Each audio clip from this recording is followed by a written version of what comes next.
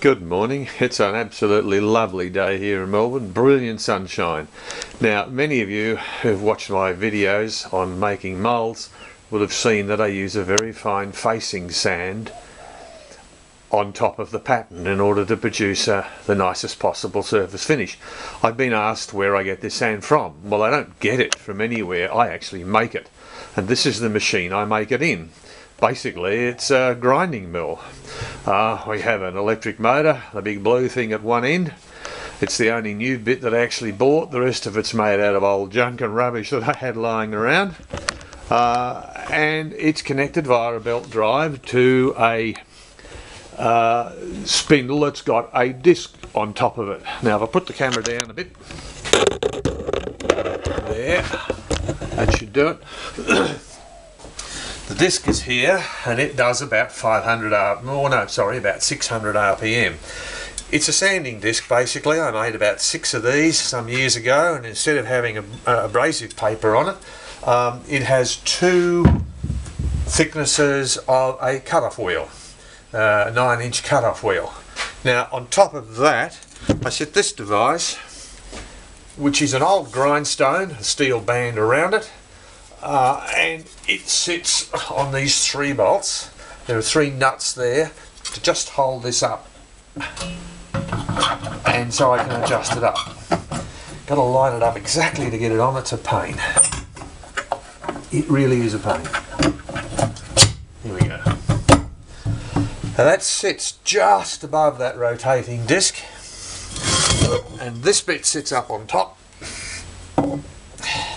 And I simply pour the sand that I want to turn into my facing sand in the top, and I grind it very finely. Alright, well I'll now take this machine outside, set it up and start grinding. It's a messy, dirty, nasty business. There's a very lot of dust, and so one has to do it outside. Okay, I've now got the machine outside and going. You'll notice I've got it all covered up with bits of rag. This is to try and stop dust, but it's not very successful. I feed the machine with 2 different types of sand. Firstly, we have this stuff here. This is brand new moulding sand, straight out of the ground, that I've dried it, crushed it, and passed it through a sieve that's got about 1¼ mil openings, just to get rid of the coarse lumps of rubbish that happen to be in the sand. And I mean, there's a bucket that shows some of the coarse pieces that came out. They're largely little granite, little quartz pebbles, and you don't want those in the sand, and they're a bit hard to grind up. The other material I use is this. This is used sand. It's been again dried and passed through a finer sieve, about 1/2 mil opening on the sieve. And I do that, I use the finer sieve there to get rid of small pieces of metal, because they're very destructive on the grinding disc here. I simply add the 2 of them, one at a time, to the hopper at the top, alternating, and as you can see, if you watch, you'll see it goes down, but ever so slowly.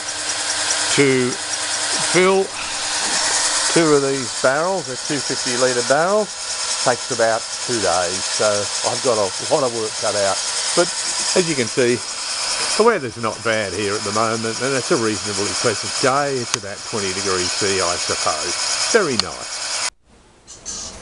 Well, finally, after many days of grinding, we now have 2 full barrels of fine sand. You'll notice you see it's very fine. It's almost flour. It feels like that. There's actually quite a lot of very fine sand mixed in with it, and by the time it's mixed up with water, it'll be fine. But it's been a dusty, dirty few days doing this. Fortunately, I only have to do it every couple of years. Now that we have our sand ground, we need to temper it with water so that we can actually use it to make a mould. First, because I'm a bit fussy with this facing sand, I like to sweep the bench down to get rid of any little bits of rubbish that might have accumulated. Then wet the bench. Some people often ask how much water should they add to their sand. Unfortunately, there is no certain sure answer to that. Different sands require different water. This sand, for example, is a natural sand, and as such it's got quite a high clay level, and that means it will require quite a lot of water. Other sands, like a synthetic, you might make yourself with bentonite and washed silica sand. You wouldn't use as much bentonite as this has clay, as this sand has clay in it. This probably has nearly 15 to 20%. And you'd never use that much bentonite in a sand, it's way too strong. So your bentonite sand is going to require probably quite a lot less water. Oh. This is quite a fine sieve. It's about 1/2 millimetre gaps, maybe a bit more. Right, even though the sand's just been ground, it's surprising how many little bits of stuff it seems to pick up. This just gets rid of those too. Oh, come on. Shade through. The other thing about sands, of course, is that as they get older, they need less water because some of the clay burns out. Now, at this stage, a small amount of corn flour is a anti-expansion defect additive. Wood flour is the more traditional, but I don't happen to have any of that. I must buy some one day.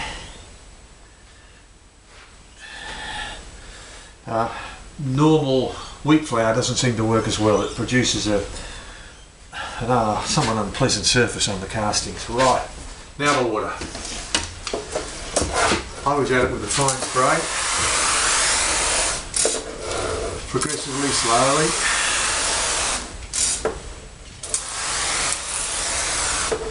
It'd be nice if I had a sand muller to do this with, but I don't. I've often contemplated building one, but the older I get, the less likely I am to build it, and I wouldn't get the use out of it. I've got to work at building one of those. It'll do for a start. So all I do is just push it around with a rake. Now, note how the sand's reacting to the rake. At the moment, it's going through very easily. This is one of the ways you can tell when you add how much water you've got in the sand when you're getting close, by how it reacts with the rake. Also, note the volume of the sand. As more and more water goes in, the sand bulks up, and that becomes quite obvious later. That too you can use as a guide to tell you when you've got something like enough water in the sand. I wouldn't be too fussy about, wouldn't be too worried rather about getting the water exactly right. As long as you've got enough moisture in there so the sand hangs together when you ram it, and not so much that it's like mud, you should be right. I mean, you'll learn by experience and by making castings, making moulds, whether you've got it really right or not. Dry sand tends to make brittle moulds. You get a lot of edge loss when you pull the pattern out. Bits of the mould will break away when you try and wrap the pattern to loosen it. But it will give you quite a good surface finish. Wet sand's much tougher. You can wrap the pattern a lot more and you won't break the edges away. But the surface finish will be nowhere near as good. Sand, you'll notice, it's still going through the rake quite well. It's a little bit different. It's starting to pile up it on the rake, but it's still going through very easily at this stage. Always with this, the edges seem to get wetter than the middle, so poke them in here.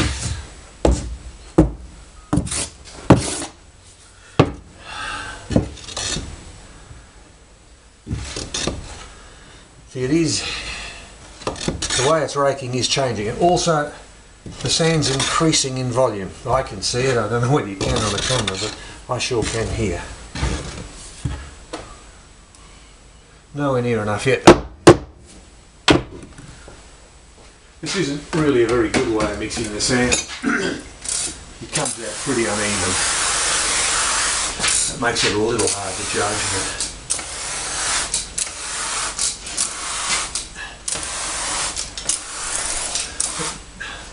starting to get reasonably close for this amount of sand, I would think. Yeah. The sand's beginning to pile up more on the rake as it goes through.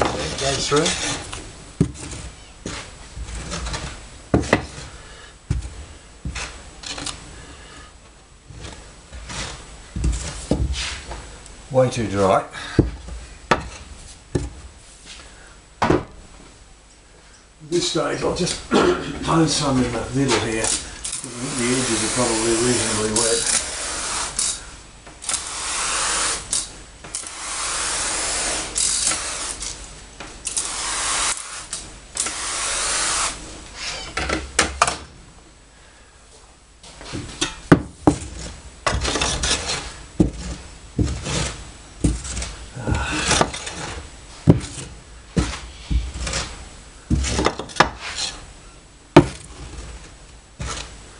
Now that sounds, to me anyway, to my eyes, it's quite a bit bigger in volume than it was. It's still a bit dry in the middle there, but quite wet there. Alright, that's half the sand we need. I'll quickly add a little bit more. Right, now more water.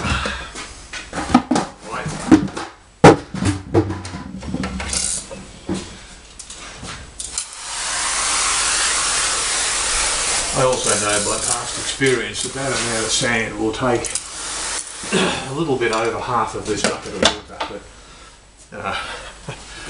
it's just because I've done this same mix many times before. Now the sand, you'll notice, it's bulked up a lot. You know, it seems to be a lot thicker on the bench.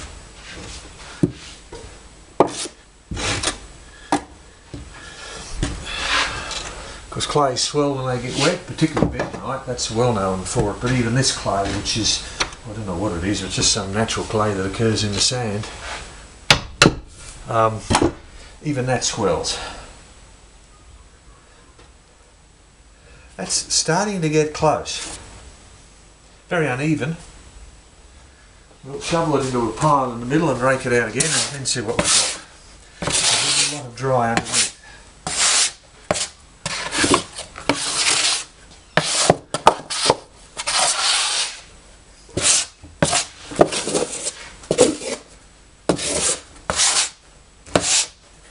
Bigger quantities of sand, like my backing sand, if I ever have to mix something new like that, I won't do it on the bench, I'll do it on the floor because there's a lot more of it, but it's just easier to do it up here.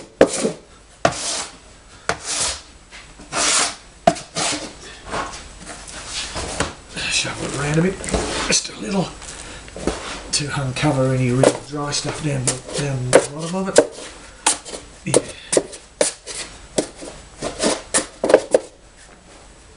Now let's have a go.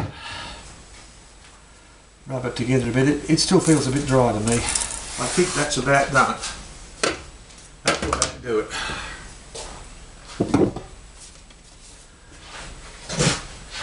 Now you see it's not going through the rake as much. It's sort of pushing en masse with the rake. It's sort of more moving in bulk rather than flowing. That's very close to right. Yeah. Oh yeah, that's good now. So I can sort of tell by feeling it. Unfortunately, I can't feel through a camera. Bit of a pity. Keep it.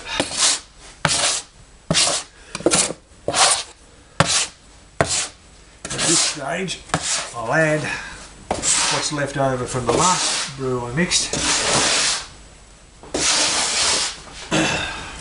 This is the machine I use to break the sand up. It aerates it, mixes it, stirs it. To some extent it probably substitutes for a muller because it does stir the sand around and it does rub the sand against itself quite a lot. 1/2 horsepower motor, 1500 RPM. Down here on the end of the shaft there are 8 rods that stick out radially, and there are another 8 just down a bit lower here. Those obviously rotate with the shaft, and the sand's got to pass through those. There are 6 stationary rods mounted around at this level, so the sand has to go through 8 moving rods, 6 stationary and 8 moving, and this makes certain it's well beaten up. So you catch it in a bag for this stuff.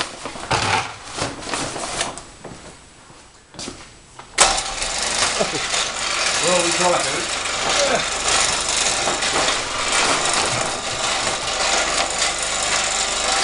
Now we just slowly feed the sand through.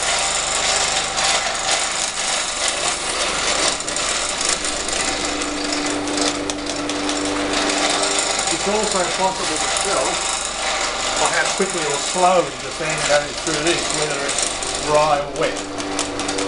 Dry sand will fall through very quickly. Wet sand much slower, and in fact it's wet enough to clog the machine. Yeah, it might be a little on the wet side this one. Put last on it. Bag's a bit full. Should have used the bigger bag. Now that we've pushed the sand through the machine, let's see what we've got. Easiest way for me to do that is just to put a bit in the sieve and sieve it. Just to see how easy it goes through the sieve. That's pretty good.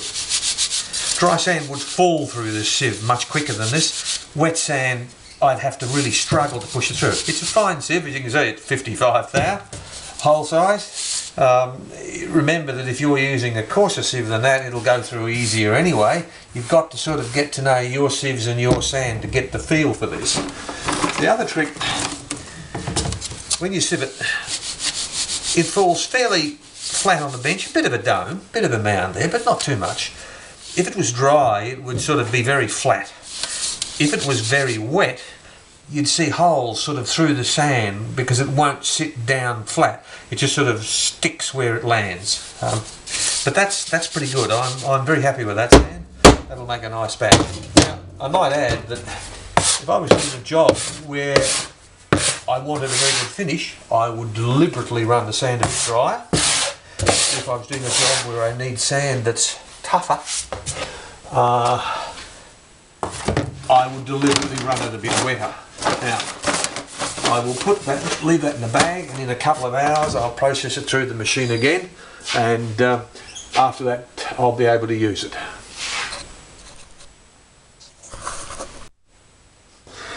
I suppose before I put it away and wait for a couple of hours, I should do the obligatory test that you see everyone do, where they grab a handful of sand and they squeeze it. And then they tell you that if sand sticks to your hand like that, the sand's too wet. That's rubbish. It sticks to your hand even when it's almost bone dry. So you can forget that test. And then they say that if you break it, it should break with minimal dribbling. Well, that's true in this case. That tells me it's not too dry. The fact that it's a fairly clean, even break tells me that it's probably reasonably well mixed. Try again here. See, there's a little bit of dribbling on that, a little bit of breakaway there, but not very much. It's a reasonable break. I personally don't use that test much. I think it's a bit meaningless. To me, it's just the way the sand feels when you get your hands on it. You know, it just feels right. I guess that's born of experience, and it's something you'll just have to learn, I'm afraid.